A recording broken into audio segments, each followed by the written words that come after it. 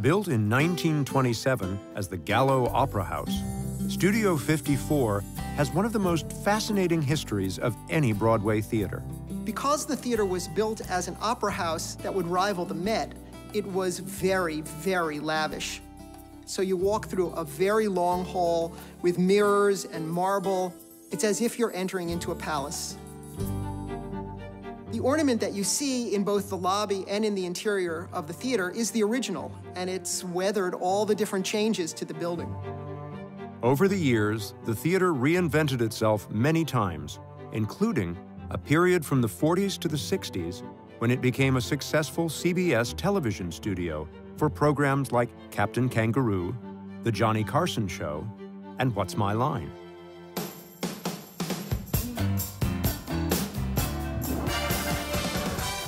In 1977, after years of neglect, restaurateurs Steve Rubell and Ian Schrager turned the theater into a star-studded disco. As I got to know Studio 54 more and know people who came to it, it's a kind of all-encompassing, you know, everyone was welcome. Well, that's not true. The whole range of society was welcomed once you got in.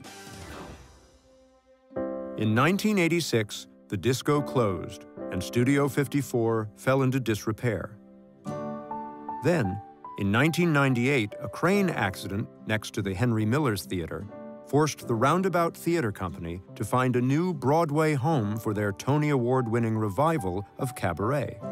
And at that precise moment, we heard that Studio 54 was available. So we built an exact replica of the set that we had at the Henry Miller's Theater, and we installed it at Studio 54. Over one weekend, we moved the show.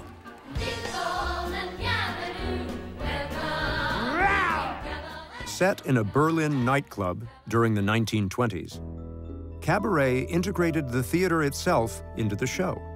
The idea that we were doing a play which is set in a club that's about performance and kind of sexuality and progressive thinking and a little bit naughty and subversive, that we were doing a show about that in a place that was also completely that, had that aesthetic and feel to it. It was perfect.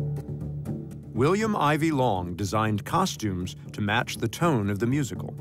That means underwear, that means torn underwear, that means is it going to fall off underwear?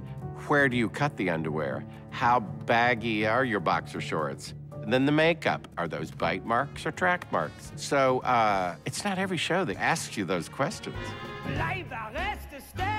I really felt that the costumes disappeared into the person's performance.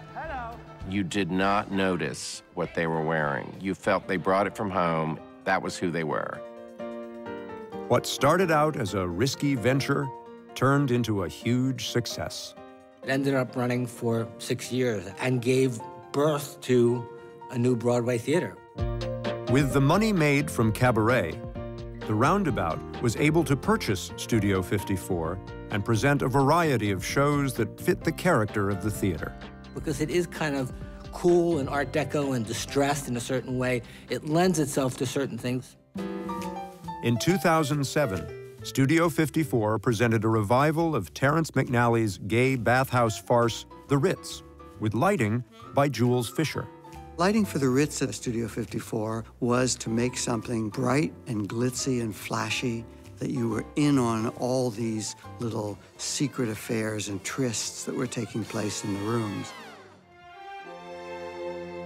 The plays and musicals produced by the Roundabout Theatre Company at Studio 54 have made the theater a welcome addition to the Broadway landscape and a home for artists from around the world. I didn't come to America at all until I was 30. I think I was 33 when I did Cabaret.